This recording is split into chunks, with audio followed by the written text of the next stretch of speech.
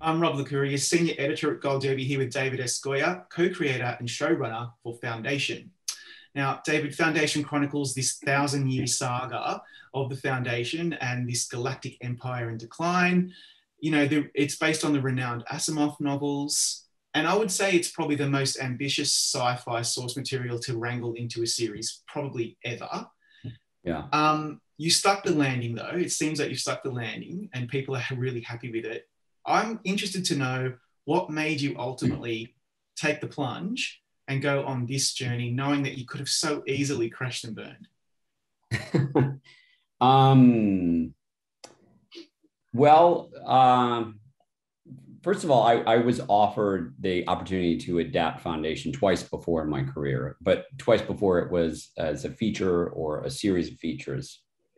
And I just didn't think it was possible to condense Foundation into 3 hours or even three 3-hour films.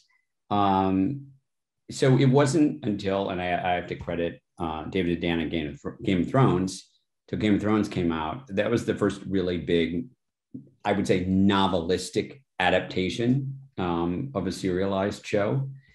And it wasn't until that happened, and then we had the streaming wars where everyone was throwing their hat in the ring, that I thought perhaps the medium had evolved to a place that it would be possible. So instead of trying to condense, we had the opportunity to expand. And people that have read the books know that particularly the first book, which is really 6 loosely connected short stories. A lot of big events happen off screen. The empire falls off screen, things like that.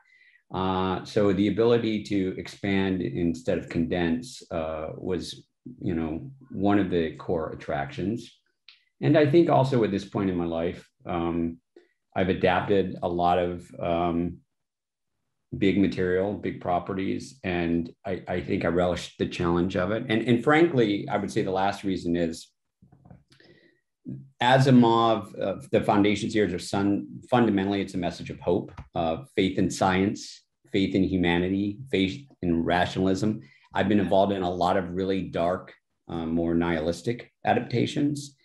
And now that I'm a father of 3, I thought, oh God, I'd love to do something that isn't quite so unrelentingly dark. Yeah, I think that's probably fair. And then given that it's really taken off, it was probably worth the 80-year wait that we're just at the right place, right time for someone like yourself with Apple, the budget and the appetite for a show like this. And it's like, once you get into it, it is very complicated. Obviously, the novels are so like sprawling, and you've managed to kind of wrangle it in some way that we were able to follow it, which is, I think, big congrats to you. But you want to do it over a long period of time, don't you? You're in this for the long haul. Like you've said, you want to do 8 seasons. That's a hugely risky proposition, though. Yeah, I mean, is it? I mean, it doesn't mean that we'll get there or that I won't flame out at some point, but, go big or go home. I think, this story is supposed to span 1,000 years. Asimov himself didn't get to the end of the story. So, I think we have 8 seasons worth of stories to tell, and hopefully we'll get the opportunity to tell those stories. I know that I get at least 20 episodes now, so that's something. We're a quarter of the way there. But,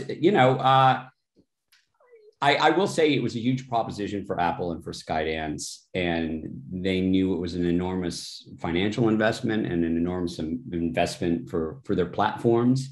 And they wanted to know that I was writing towards something with my writers, that we weren't just vamping. So I at least had to give them some indication of where this whole thing might end, which was fair enough.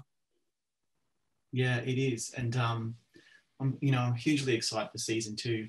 A real highlight of the show that most people I hear from talk about are the breathtaking visuals. The production design and visual effects are unbelievable. And I just wonder, as the showrunner and creator, what was the most exciting or perhaps terrifying aspect of this really expansive world building that you had to embark on? I would say there are two aspects. One is that because it's a far-flung future, virtually nothing in the show could be bought off the rack. We have to manufacture everything. We had to come up with our own fonts. And so that was just a design complication beyond anything I'd ever been involved in.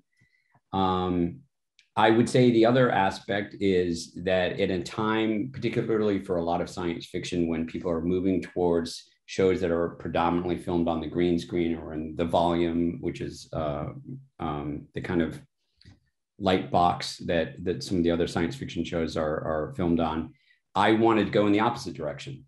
I wanted to film in 6 different countries and film on location and film with miniatures and go very old school, to go David Lean and, you know, John Huston instead of the direction where everyone else was going. That was incredibly difficult to propose to Skydance and Apple initially. As I said, I literally want to go 180 degrees in the opposite direction from which, you know, big screen science fiction is going these days, because I wanted it to feel more tactile. I mean, and obviously an incredible headache during COVID. But I do think that this show feels more visceral than some other shows. I think a lot of people have talked about how immersive it is, and that's largely due to the fact that we did go to 6 different countries. We did build a lot. Most of those ships were built in miniature and done the old-fashioned way. And I think you can tell, certainly the cast and crew could feel the difference when we were, you know, out on a slope in Iceland or baking in the sun in the Canaries. Wow. It does feel very tactile and very immersive, I must say. That's a really huge factor, I think. So I'm a big fan of cerebral, thought-provoking sci-fi, character-driven. Having seen all of season 1, one of my highlights absolutely was episode 6, Death and the Maiden. That's where, for people who are watching Brother Days on the Maiden, it goes on this enthralling kind of vision quest of sorts, and then we learn more about Brother Dawn on Trantor as he pursues a romance with Azura, and of course that leads to really kind of shocking and unexpected twists and turns. So that was a stunning episode. I could watch that on many occasions. I'm wondering what you think. Are you too close to it, or can you pinpoint a highlight from the season that you really loved and thought it just came out perfectly? I mean, to a certain degree, I'm too close to it, but I would say episode 8, which just dropped last Friday, is one of my favorite episodes.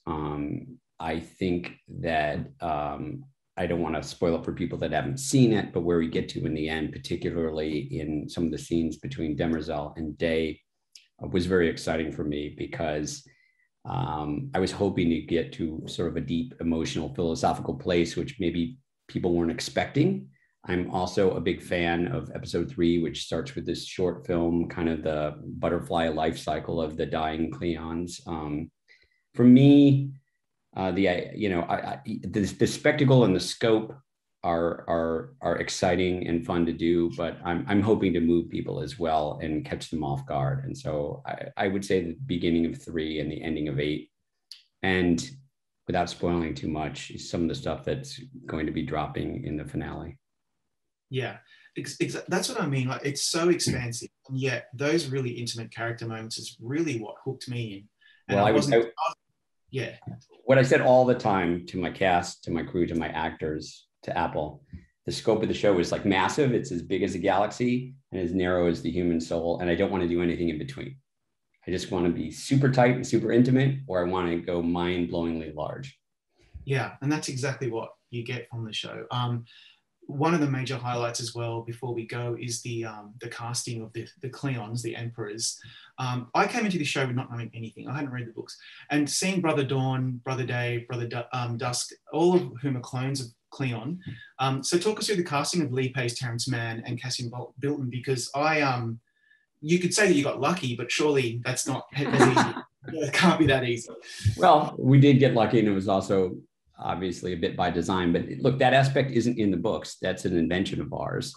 Right. The Empire doesn't really have a face, and we wanted some level of continuity from season to season. So we came up with that by necessity. And, you know, we started with Lee Pace, who you know, I have fantasy casting up in my writer's room, and we had a picture of Lee Pace and we had a picture of Jared Harris. This never happens, but we actually got those two.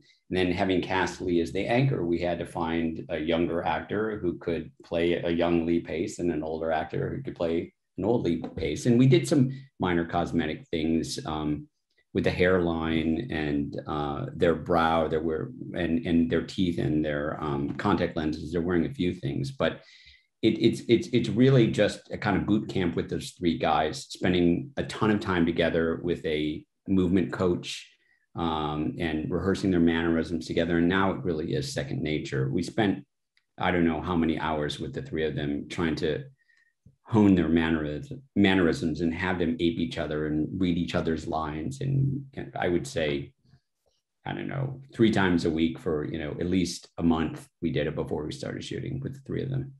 Yeah, and it's so effective the way they work together so well. On that note, thank you for your time today, David. We'll bring you back. So great.